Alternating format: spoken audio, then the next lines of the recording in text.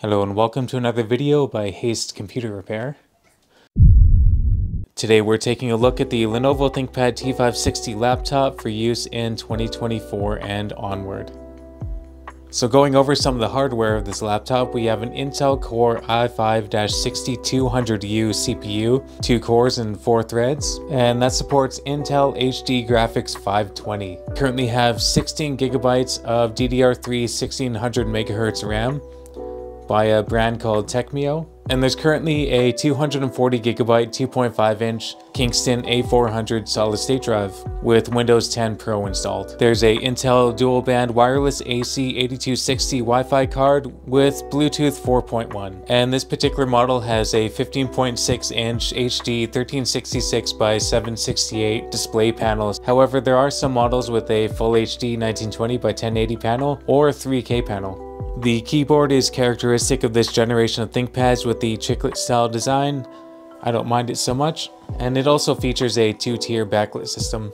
There's the characteristic red track point in the middle, and this touchpad has 3 buttons, which is kind of nice. I prefer that model. And there's a multi-touch touchpad with a mylar surface. One thing I usually appreciate with the larger ThinkPads is the inclusion of a Numpad. And we have a fingerprint reader right here, a 720p webcam, and on the right side of the laptop, we have 1x USB 3.0 always on, 1x USB 3.0, a mini display port, there's an air exhaust grill for the CPU fan, and the Kingston lock. And on the left side, we have the input for the power adapter, another USB 3.0, HDMI port, microphone and headphone input, a 4-in-1 SD card reader, RJ45 Ethernet port, and that would be a slot for the smart card reader, but that did not come with this particular model. On the bottom of the laptop, there's a port for a docking station, and there's a view of the 3-cell lithium-ion battery, and there's some ventilation for the CPU fan for the air intake, and there's the air intake for the CPU fan, and some general passive air ventilation.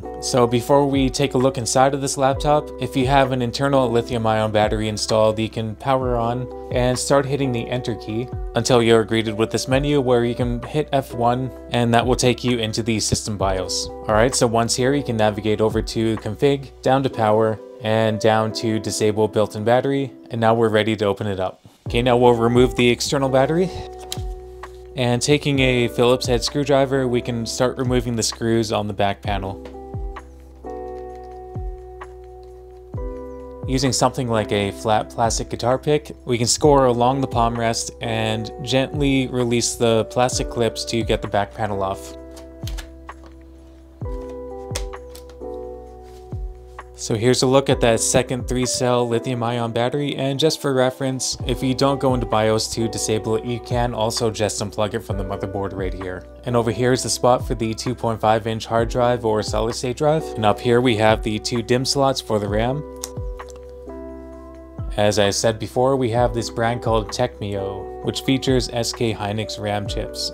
And there's the CPU fan, which you can access for cleaning, leading us to the heatsink for the CPU, where you can just remove these 4 screws if you wanted to clean it up and apply new thermal paste. Here's the CMOS battery, the M.2 Wi-Fi and Bluetooth card, and a WWAN port, which unfortunately with this model you cannot install a M.2 SSD.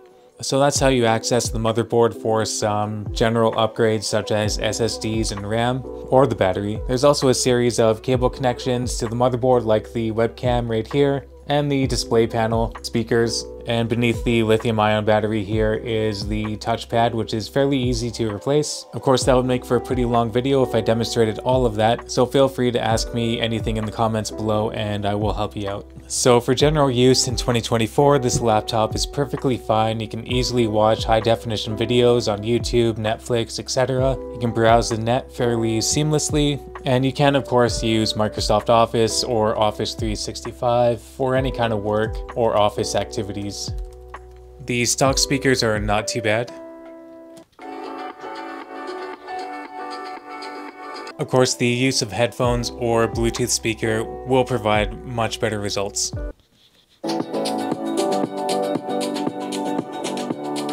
So beyond general use as a daily driver laptop, I wanted to see how well DaVinci Resolve performed. So I've got a few clips lined up, and I'm just going to see how long it takes to render a short project in 1080p. So just for an example, I just started the render. It says we have 25 minutes remaining. We're sitting at 100% usage of the CPU and about 7.1 gigabytes of RAM. I think this will take a little while, but I'll see it through and we'll check out the results. Okay, so 12 minutes of 1080p footage rendered in 25 minutes and 8 seconds. If you're just casual, that's not terrible, but if you do time-sensitive work, maybe something beefier would be better. But this is one big experiment for the T560 and it passed that test. And it looks like the batteries are really holding up too.